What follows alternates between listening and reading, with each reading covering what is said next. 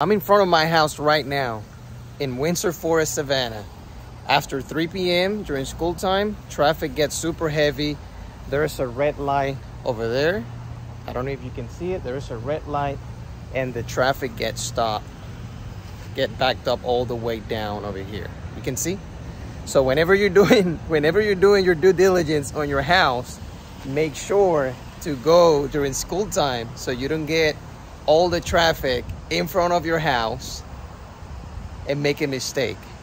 I bought my house in Windsor Forest and it is near a school, and I never thought, because I was ignorant about it, I wasn't even a realtor when I bought this house, but this is something that there's no way you can find out by just looking at the home once.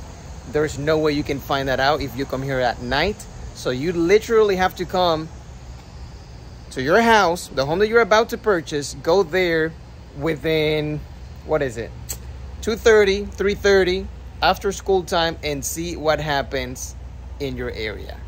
I'm telling you, I don't like that. I'm very unhappy about it, but it is a mistake. So learn from it.